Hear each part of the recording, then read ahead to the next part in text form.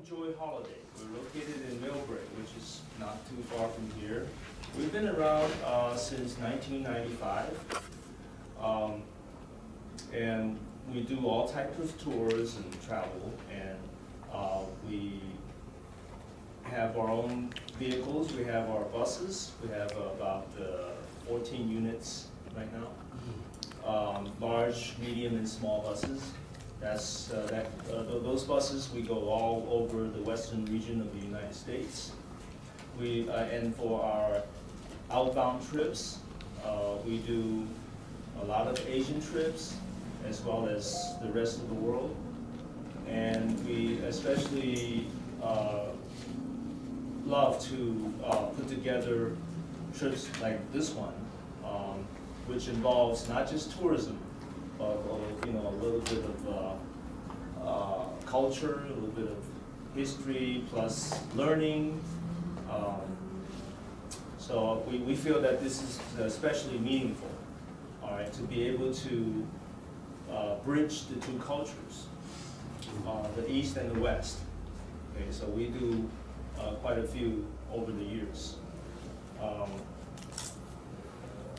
So this one, I was fortunate to have the chance to talk with Mrs. Chen, and Mrs. Chen told me that she really wanted to put something like this together a couple of years ago, but it didn't happen. So that's why I'm here to help, and I'll be glad to answer any questions afterwards. So why don't we start by going into, well, I just talked about us, a little bit more about us. We're a member of the National Tour Association, or NTA. We've been a member since 2008, and I was actually on the board of 2014 and 15 because the board wanted to develop or know more about the China tourism, China-USA tourism, outbound, inbound, both ways. So I've been involved with those kind of work. And also, we're with BBB, the Better Business Bureau, for many years, and we have an A+ rating. So those you'll be able to search that online and you see us. Also Google, yeah. If you Google us, we have some pretty good reviews because we have great tour directors. We offer a lot of good services, and we have a lot of good feedback for all types of tours. So we're multilingual, so that means we have guys that speak English, Chinese, or other languages. We could work with different types of groups. And for us, doing this type of trip from USA to China, our tour directors will most likely, depending on the group, such as our group, we'll have a tour director from USA all the way to China or wherever, Taiwan. And this way, even though you will still get the local guides in China and Taiwan, but we'll still have a guide all the way from USA go around with the whole group, and that will be an added bonus. It will make a huge difference. Okay, so I can talk about that later, but not now. Yeah, why it's better to have somebody go all the way through with the group. Welcome. Yeah, please have a seat anyway. Over here is fine. Okay. So yeah, this is a photo of the National Tour Association board member of 2014. That's me right there. Yeah, this is when we had the board visit Beijing, and these are the board members. That's me right there. Who are the Great Wall of China, and also we met with the Tourism Board of China in Beijing, the headquarters.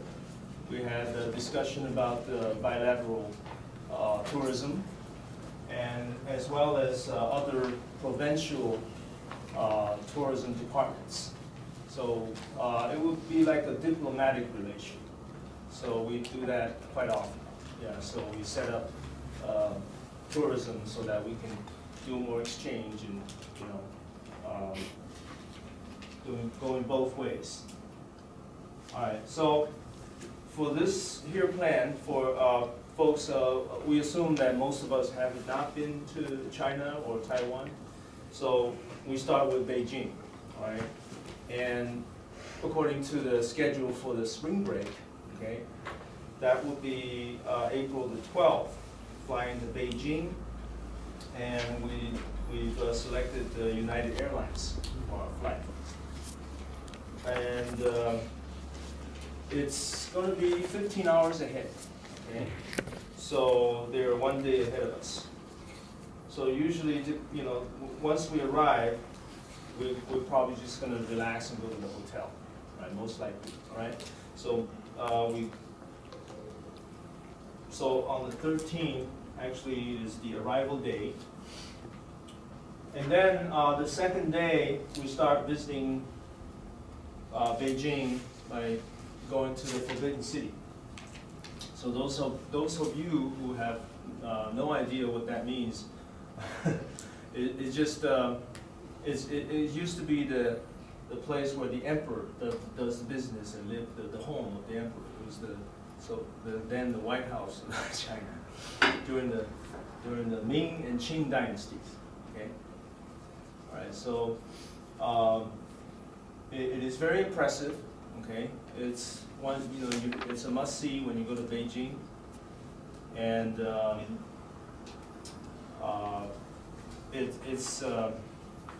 you walk inside and then you see rows of walls all the way until you get to the place where the emperor meets and does business with the high-ranking officials.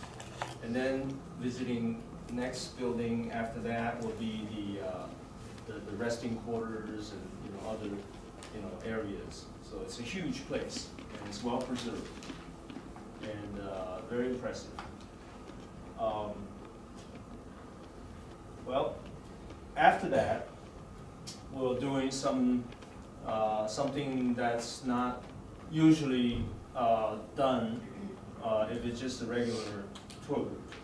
So for our group, we do painting, making kites. Now those are just two examples. We could throw in other things. We could, you know, learn how to cut paper with scissors and make them into lanterns or animals or whatever. We could do a lot of different type of traditional Chinese art or, you know, Chinese historical arts and crafts. So we can learn and get hands-on. So we like to get our group, you know, engaged in, you know, in these kind of activities. So you not only see, but you also, you know, get immersed by doing. Okay, so I think that's a very important component. All right, and then we rest, and then the next day we visit. Of course, we're going to see the Great Wall. Okay, now it's a it's a World Heritage Site. You can see it from outer space. You know, man-made structure.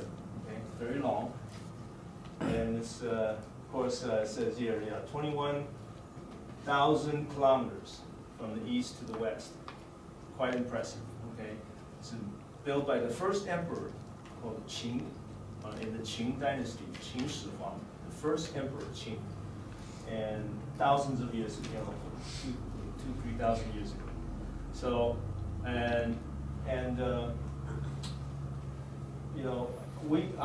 You know, I personally would always do something different.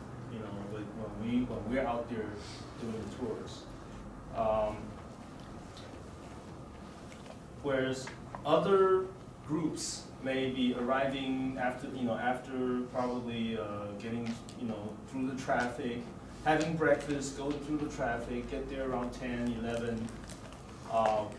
We would actually leave early and probably just have a breakfast on the way and get away from the traffic right? By getting up earlier, since we're still getting over the jet lag, and because this is only the second day we're out there, and most of us will, get up pretty early. So I like to do that because, since we're up already, why don't we just go? Yeah, so that's why we do it differently. We kind of, get a head start, so to speak. All right, so that way we beat the traffic. And also, when we get there, I love it when there's nobody around, just us, because you can't get crowded, in China, at various sightseeing places. Okay? So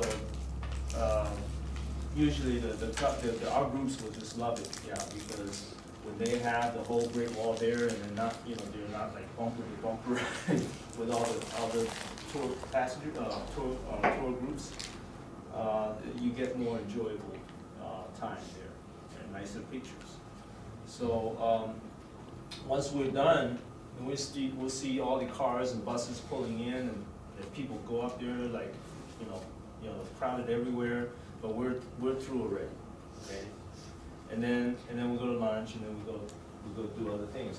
And then for that day we could visit the one of the more prestigious schools in Beijing. Right? We have good relationships with many schools and colleges and universities, as well as high schools, because we have partners in Beijing that have been working with the tourism and educational sector for many years. Ever since we started in 1995, we've been sending groups from America to China. So we've done it, we have a lot of experience there. All right. So we've done a lot of music groups. I just want to give you an example. I know we're not the music group, but we have done groups where we would set up a group where they perform on the Great Wall with American students and then Chinese students together, perform music for all the tourists. And they were all very impressed. All right, so we've done stuff like that before. We do a campus visit, communication activities, sports, academic exchange, introduce ourselves. They're going to introduce themselves. We're going to know more about what life is like for students over there, what type of day they go through, just get, mingle together, and we want to try to have a basketball kind of, play a little, sports, yeah. So that's second day. And then Temple of Heaven, all right? It's also another impressive place where the emperors go to pray for better harvest, so they pray for the heaven, all right? So very traditional, very historical. A lot of history on how the ancient China operated. So you learn a lot there too, right? And also, whenever we visit Temple of Heaven, we notice that we would always like to go in the morning. So in the morning time especially, you have all these people lined up there doing line dancing, and then this group here, you're doing the Tai Chi, and some are doing dances, or just a group of people playing chess in the morning. So, and there's just some just out there doing morning exercises. So it's like a, you actually see it's not just a touristy stuff, but a touristy place, but it's also a place where there's a community of people living there. Just being involved right there. So, I think it's always neat to see. Now, then we go to do the rickshaw ride and go into the hutong. Now, what does that mean, hutong? It would be like square villages where families will share a courtyard, and they share everything else, okay, like restroom or bathroom. But families, or some are close, some are not related, some are related. So those hutongs are left there since the Ming Dynasty, which is maybe 300 or 400 years ago. So those are very historical, and we do a traditional rickshaw ride. So you can go through the neighborhood, see the real China, the old neighborhood. So most people really enjoy that. It's fun. Yeah. And then we have, of course, we need to have roast duck, Beijing Peking duck. Now, we mention it because it's iconic, but practically every meal you're going to try something different, something new. And we love to put in different types of menu, good food, so that you could, from the food, you can also learn about the culture. And why is it that when you go to the north, they eat noodles more than rice? And why do you go to Sichuan or other places, they eat spicy food? There are reasons, because it's related to the geography and some of the beliefs and traditions of the local people. So by tasting the food and trying different foods, you actually have a deeper understanding of your culture. So of course, food is all tied up, very closely tied with us, because it goes into us and it becomes us. So we like to also go to a farm where you can see how the farmers in China today produces their foods. Okay, so you learn something there, the agricultural ways where how they deal with this growth, harvest, how they use the latest technology and science to enhance the growth, and how they supply food to the public. So there's, but this is tentative, because we want to know about the group first before we decide finally on which if we're going to do an agricultural experience or high tech or science. So it really depends on the group. So Mrs. Chen and I were still working on that, but the others are going to be set. Just this type of special visit where we could modify that, or we can change it. Okay? But for now, this is on the list for Beijing, and most people love it because it's also at a natural setting where you have a little ecology rather than just being in buildings. Okay. And then we done with Beijing. We'll head to Shanghai. Yeah. So, of course, everybody knows Shanghai is metropolis. People often compare it to New York, but it's pretty much the economic center of China, right? With the fancy skyscrapers and everything. If you want to see something that represents the modern China, Shanghai is the place to go, right? If you want to see the political center and the historical center, go to Beijing, okay? It's the capital, right? But Shanghai, there's two ways to get there. So we choose the better way depending on the season and depending on the situation. So more than likely, we're going to do the high-speed rail. Okay, so you can. It's actually very comfortable. Yeah, it travels like about 300 kilometers an hour. Yeah, kilometers, not miles. Okay. Yeah, very fast. Okay, miles probably around not yet 200 maybe, less than 2. Yeah, about 200. It's still fast. Right? So you can experience that, right? You find out when you go to China, you see this. Everybody knows it's a big, it's a big population. There are 1.4 billion people. So if everybody fly, then airports be jammed all the time. So their solution is to keep building and building high-speed rail. So it's linking all the provinces up, all the cities in China, and it's quite convenient, yeah, and get you places, yeah. So we're going to try to do the high-speed rail. All right, and then we get to the Bund, which is, the Bund just means the area where everybody goes to see the beautiful night, the lights and the river, the Huangpu River, okay, the river that goes right through the metropolitan area of Shanghai. Nanjing Road, you see lots of people. It's the busiest shopping street probably in all of China. All right, you see the modern China right there, and you see how China is changing. Okay, so those of you who are not really familiar with China would think that China is pretty like a lot of villages.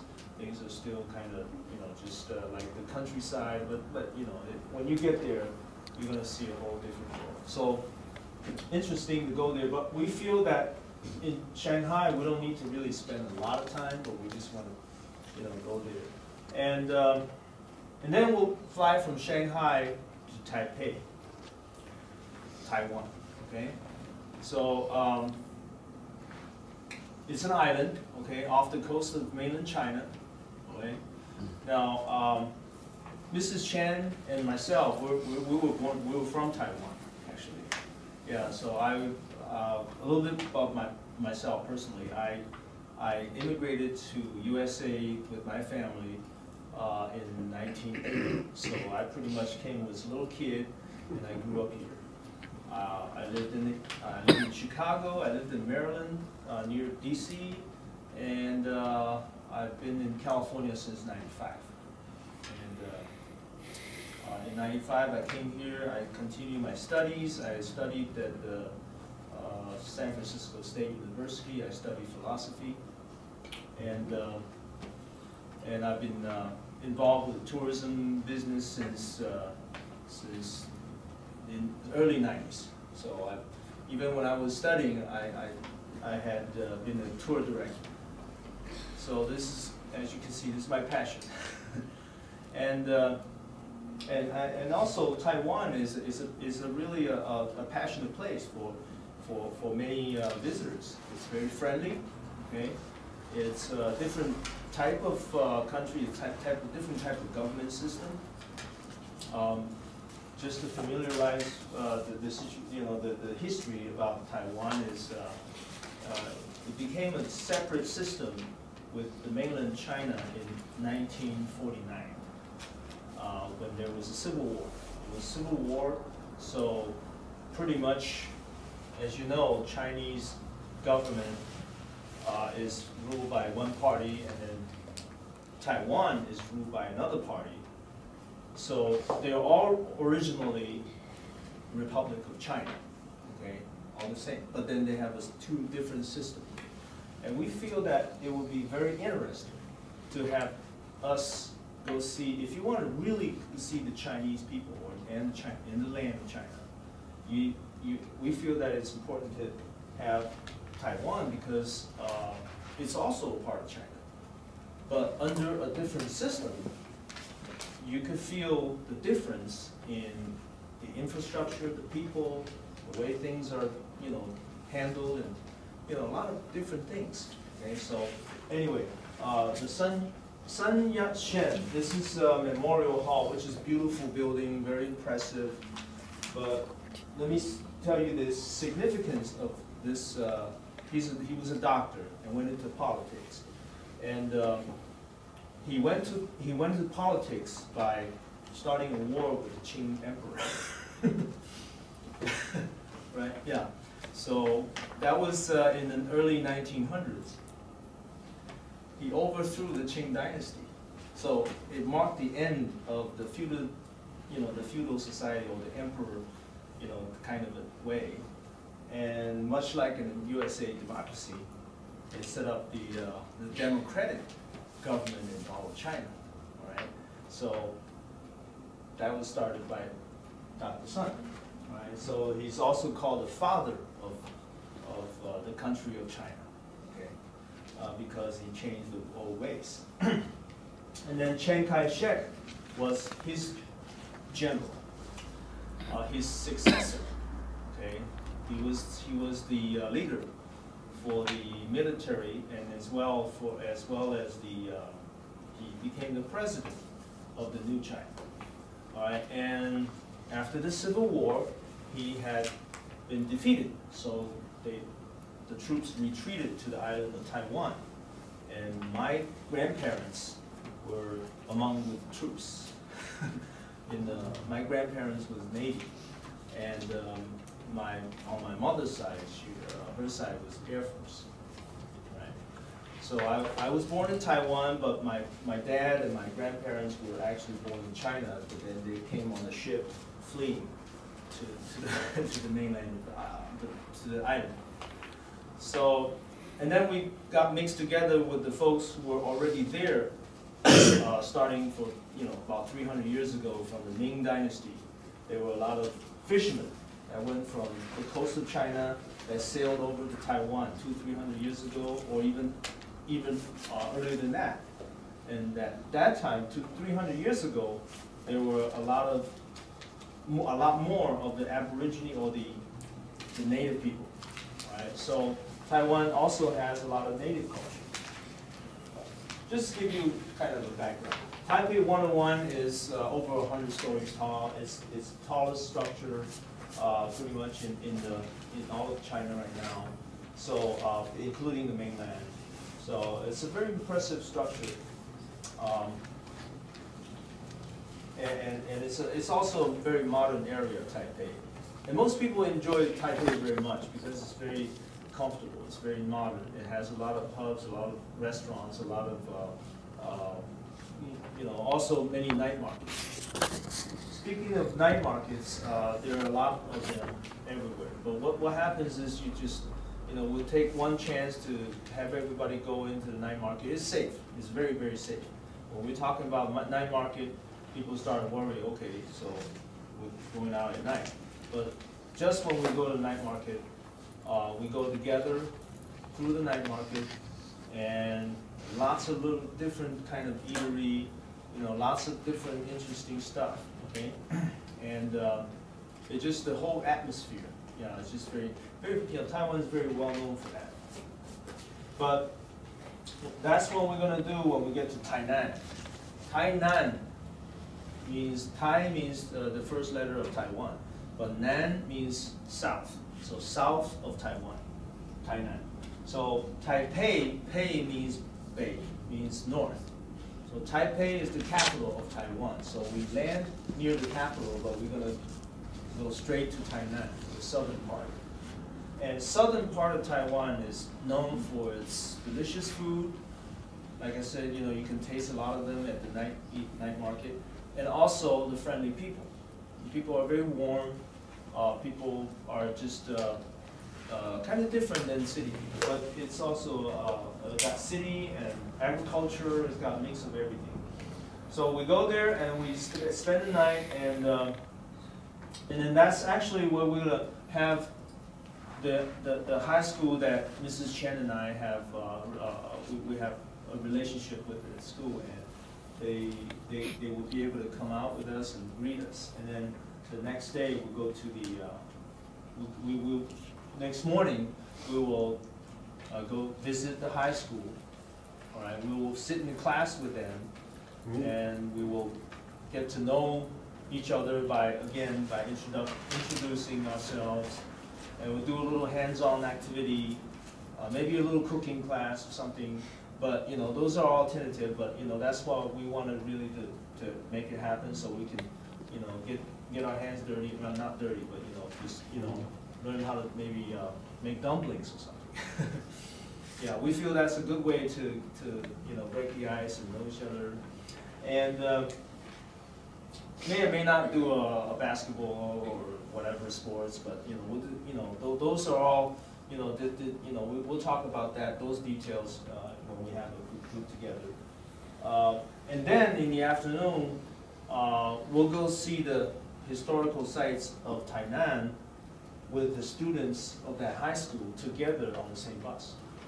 So the teachers there and the students there with us all together. They will be kind of the escorts or the tour docents or guides. At the same time, they will take turns introducing their home to you. So I would feel that will be a very meaningful way to get to know each other. Palace Museum, okay? Now, 700,000 pieces of ancient Chinese imperial artifacts and artworks were moved over from China when my grandfather fled China. No, I was just saying, Chiang Kai-shek, okay, had brought those treasures from the mainland to Taiwan. all right, when he lost the mainland, he lost it. But he decided to keep that. So it's in the museum in Taipei, all right? And that's why you get to see a lot of the, oh my goodness, a lot of treasures. Yeah, just, you know. And we're gonna have somebody, well, I think Mrs. Chen has somebody who's gonna give us detailed orientation and, you know, narration of all the artifacts, dating all the way back to Qing Dynasty. You know, so we've got 5,000 years of culture and history in that building. Yeah. All right, so that's going to be very enjoyable. Xiling residence is like the president's home when Chiang Kai-shek, the original president that came in 1949. Beautiful garden, right? And you learn through his lens and his perspective about his challenges coming to an island and then losing the whole China, whole mainland, and can come to a small island like this, and now what? Okay, well, first of all, you're always thinking, okay, I gotta get it back. You know, China needs to, I need to get back what I lost. But then at the same time, he wanted to really do a good job with the democracy in Taiwan, so he worked very hard on developing Taiwan in the early days. Martyrs' Shrine is very interesting because most of the tourists will enjoy the marching and the changing of guards, which is very impressive. Very inspirational too. Yeah. So, and yeah, back when during the World War II, or right before World War II, the army had dealt with invasion from Japan, and at that time we were allies. USA, Taiwan, you know, China, USA were allies. So, you know, a lot of the system is still very similar. Okay, USA and China, the way it's, you know, managed the whole country. Ximending is in downtown Taipei. Is also another place where a lot of young folks go. You see a lot of, you know, so busy, very busy. You got shopping, you got eatery, you got restaurants, you got, you know, a whole lot of things going on. Very interesting stuff. You know, yeah, here's a big pineapple cake. That's one of the, you know, the favorite delicacies, but probably the most famous dessert in Taiwan. But you are going to be amazed at how many different kinds of food and desserts that you will be bombarded with when you're in Taiwan. It's got the mix of whole Chinese culture right in this little island with 23 million people. Because when the, you know, like I said, 1949, people fled the country from all different types of, all different areas and provinces and different types of backgrounds. They have different foods. So Taiwan is like a heaven for, you know, for tasting, food tasting. Yeah, Yeli was a very beautiful place by the sea. Yeah, it's a very unique rock formation. The Queen's Head, very famous. Jiufen is like the, you know, over here the Chinese call San Francisco area or the Sierra Nevadas, they call it the Gold Hill. You have the Gold Hill in Taiwan where there was mining going on, but now it's a little, you know, very neat ancient village streets with tea houses, you know, very unique and special. Fish, there's also a fisherman's wharf in Taiwan, okay, and Danshu, okay. So those are the coast, you know, because Taiwan's in the island, so you get a little bit of the coast. And looks like it's, yeah, then it's flight home from Taipei, all right. So, yeah, so of the tour package, it will include pretty much from start to finish, pretty much everything, because you have flights, okay, international and domestic flights. We have accommodations, all accommodations, we only use 4- and 5-star hotels, nothing less than 4 stars. We want to make sure that everybody rests well and enjoy the hotels as well as the destinations. Breakfast, lunch, dinner, very comfortable transportation. Of course, we have high standards for vehicles, and we don't go for the type of vehicles that are not up to par. We need them to be well maintained, very new, very comfortable. So we want to, that's very important for safety reasons. Okay. So yeah, air ticket. Yeah, local and as well as, like I said, international tour director from USA. We will have one. And then all the entrance fees, yeah, all meals, water, it says 2 bottles here, and accommodations. And then tips is an optional. You can pay when you sign up, or you can pay at the end. It's up to you. All right. So yeah, generally for all the driver, tour director, guides, total together, one passenger will pay 10 each day, and that already includes everybody. So you just pay 10, and that's it. Okay, and then for that one day. And then you have to pay the visa service, and the visa, we can help you with that. All right, the visa, or you can do it yourself. The Chinese consulate is over by Laguna and Giri, and that will be right across the street from Japantown, next to the St. Mary's Cathedral. $170 will include everything. We'll get it done for you. You don't have to travel anywhere. Just give us your passport. We ask you to fill out a simple form. Give us. We'll even pick it up. We'll pick it up and we'll deliver it to you. Yeah, make it very easy for you. All right, that will be $170. Now, if you do it yourself, I think it's also 140 or something like that. Something like that. Okay. So you pay a little bit of service charge for the delivery, for getting in line and get all that stuff taken care of. All right, so it's up to you. All right, and you get 10 years. So that was the last administration, right? The USA made it bilateral agreement, 10 years visa. So you could years later, before it's up, you can go back to China and visit other parts, because we're only seeing 2 cities. All right. Yeah, so cancellation policy. Yeah, pretty much. We'll let you know. When there's an issue about cancellation, travel insurance is highly recommended, right? So, if you need help with that, we can help you. But there's a bunch of insurance companies that will, be able to easily get your travel insurance. There's not much add-ons or extra excursions. So that means you don't need to. We're not gonna ask you to, like you're on a cruise ship, and then do you want to go here? And you pay $100 here or $200 here. We're not going to do that. Everything is all inclusive. All right. So anything not listed would be maybe personal, your own spare money or personal, just a little bit, but you don't really need a whole lot of money, because we're not a shopping tour. We don't take you shopping for the sake of shopping. Like go buy jade or